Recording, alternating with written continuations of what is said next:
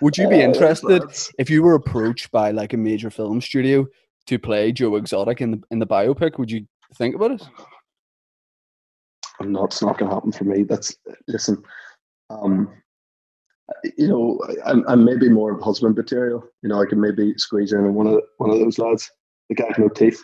Yeah, Potentially, that's sort of more my kind of, you know. Why did Joe not hook him up with just a couple more teeth? Like, because he was giving him everything else.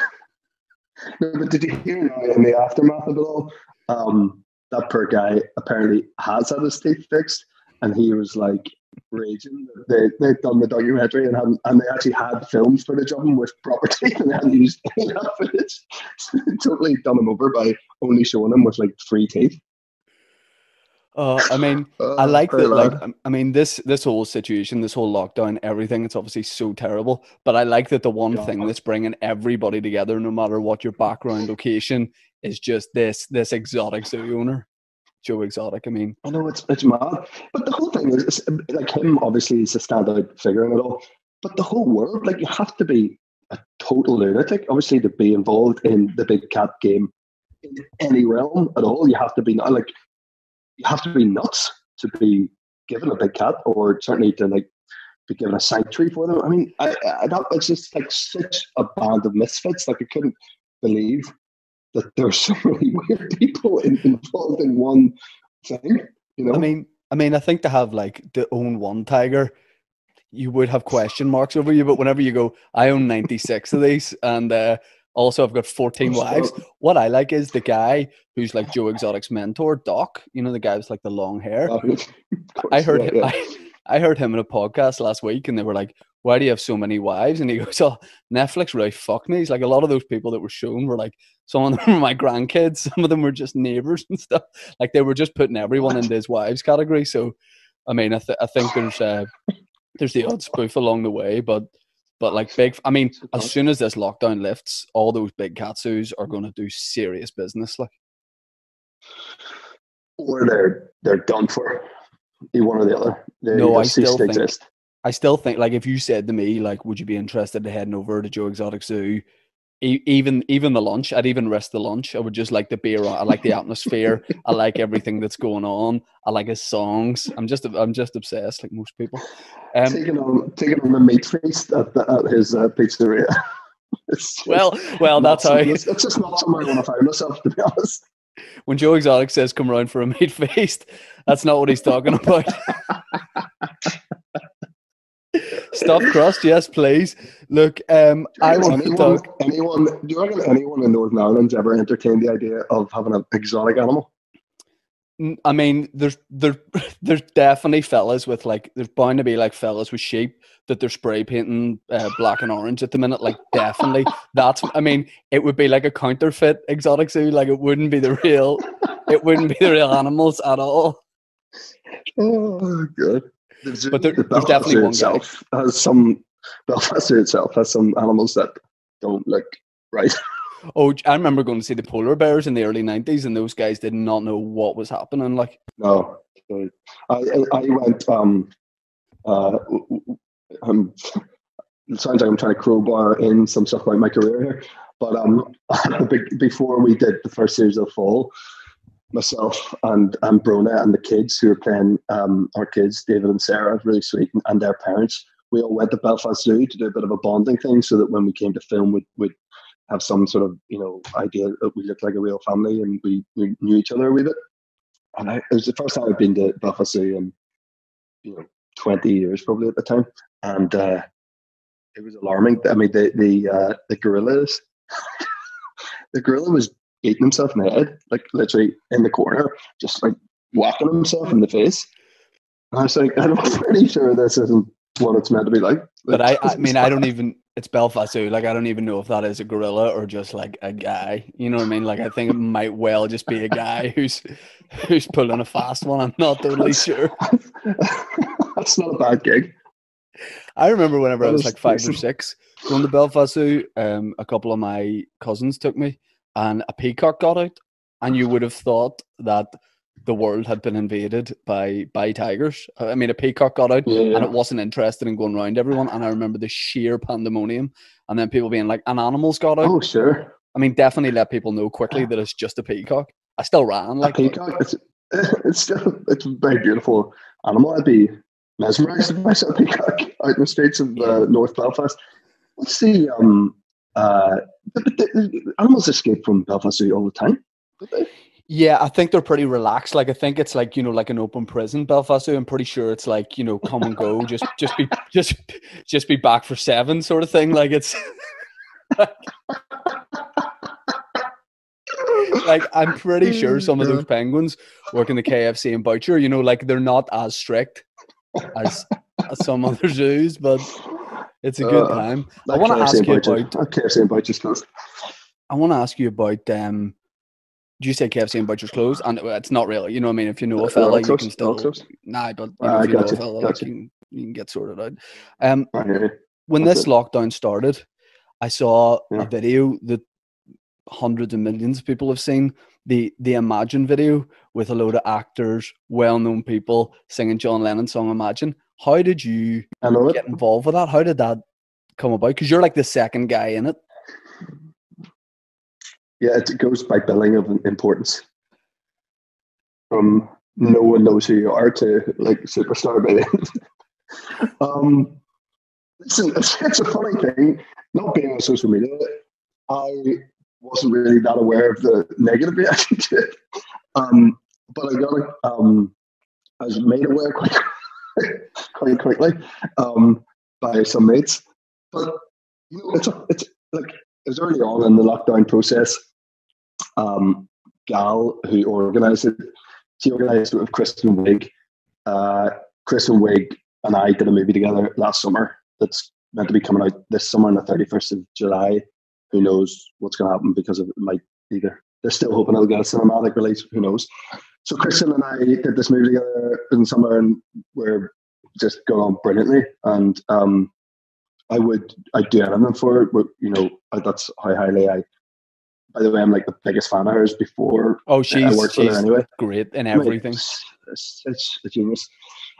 So her and Annie Momolo, who wrote Bridesmaids together, they've written this thing, and they're both in this thing that I've done. And so Kristen texts me, you know, whatever, 2 days before that came out, saying, hey, you know, whatever, usual, this is all mad. Listen, my friend Gal and I are trying to organise this thing to try to lift people's spirits a wee bit of everything that's going down. And we basically just want you to sing a line of Imagine. You can either pick between this line and this line. I was like, yeah, fine, whatever, of course I'll do that. Sounds like a lovely thing to do. You know, and then Chris was like, actually, we want you to sing this, like, No Hell Below Us. I was like, grand, that's fine, I'll do that. And it's literally a case of, you know, putting the kids are like driving you mad, going, oh yeah, I get that. 2 seconds, Daddy has to go and do this thing. Yeah, no, she actually texted me about now. Hold on, I'll go and do it. Hold on. No hell below us. Okay, right. What is it? That's what happens. And then you send it to Chris, and she's like, perfect, this is great, it's going to be great. And then whatever happens. And Chris like texts me like a couple of days later going, sorry. And I was like, what? I was like, what do you mean? And she said, well, there's been a lot of negative stuff, it's all whatever, we're just trying to do a nice thing. I was like, yeah, listen, I understand. But I had got a mate, I had one of my mates, another actor, had texted me saying, it's like, yeah, I'm just watching this video of all these like pompous, like self-righteous wanker actors singing them at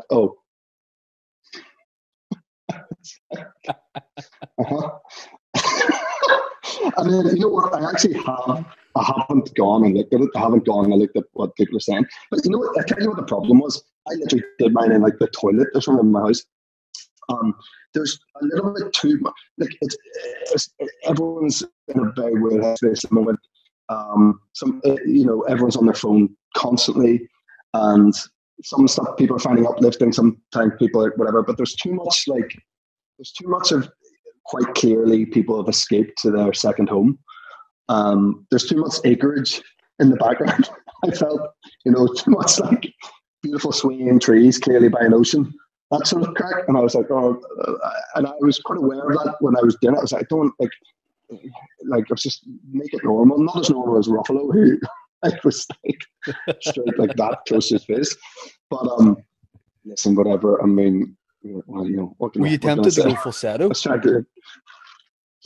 Well, that's also the thing. I nearly text Chris and go, "What key?" And I was like,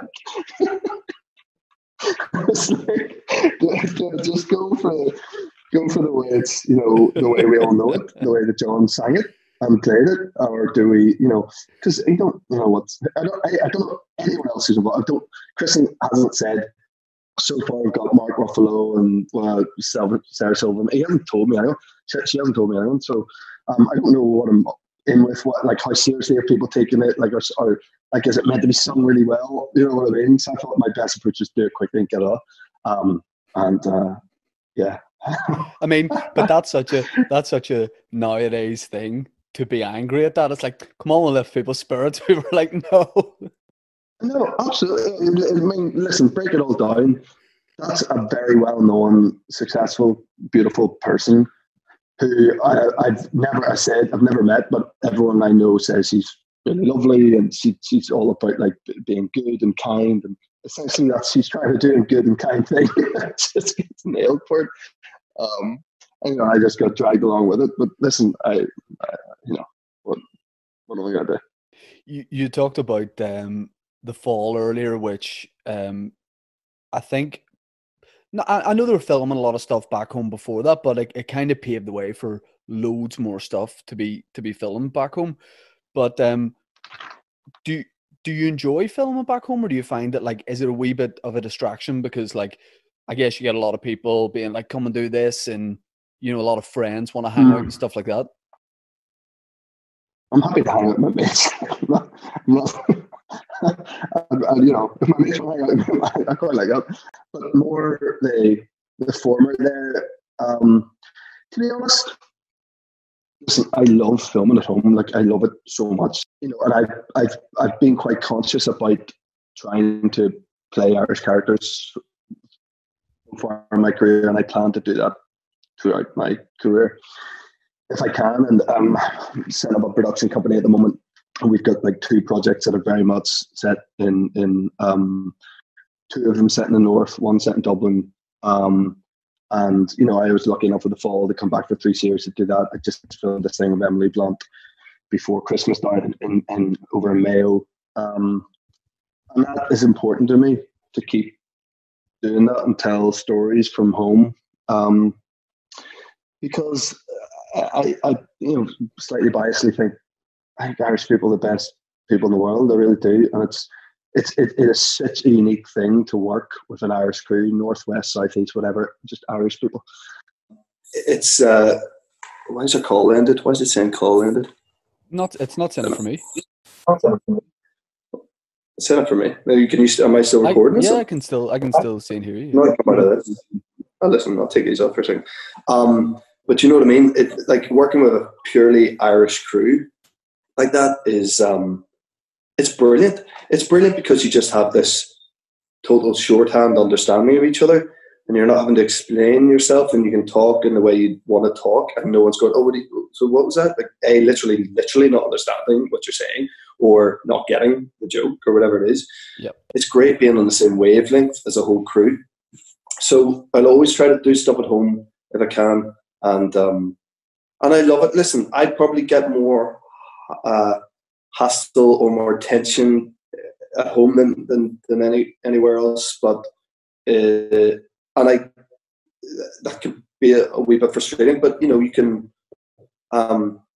play to that. You know, I'm not going to go to Lavery's on a Friday night. You know what I mean? Like, or the Bot on a Wednesday night. The student I really don't know how it works back home anymore. But you know, like, I'm not with a crew jacket from the fall. You know, I'm not doing that. I've been out with you. We've been out in Hollywood a couple of that's I was going to say that's why Hollywood's great, because you can slip under the radar. Like, it's very, you know, the bars and stuff are very non-fancy. It's not about, it's kind of just about like going out and drinking. You know, literally, it's people who have their heads in their pints, and they know to give you like a bit of a by ball Yeah, kind of. it's not people going out to be seen and go to like most like Ollie's or like I really haven't been out in nightclub in Belfast in 15 years probably. But you know, that's not the crack in Hollywood. And if I'm out in Hollywood, I'm usually with my mate Dermy, who I think you've probably met. Who is Dermy and Mikey, driver. Yeah, Mike, exactly. So Dermy's was my driver on the fall through the whole series, and this thing, Death and Nightingales, which I did back in home a couple of years ago.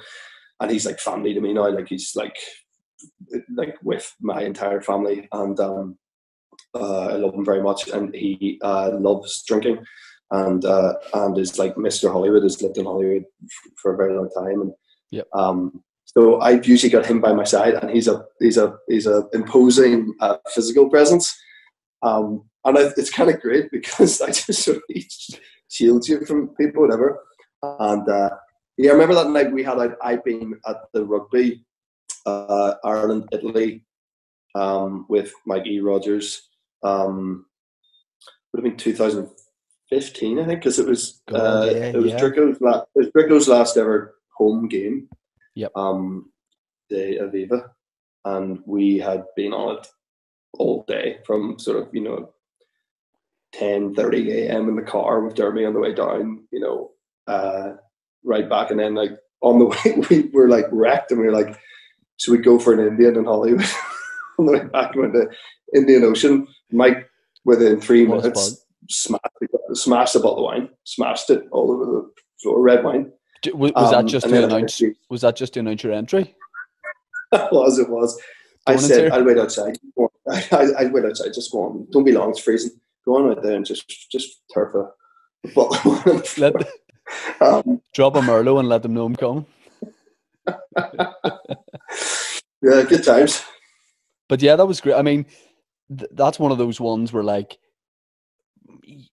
even I was like, and we chatted on Twitter and stuff like that before, but even I was like, you know what, you probably don't get many nights out at home. I was like, I'll say hello, and then before I knew it, a couple hours later, there's like 12 of us getting like a five-a-side football photo taken at the top of the high street. Some boys are down, knelt in front.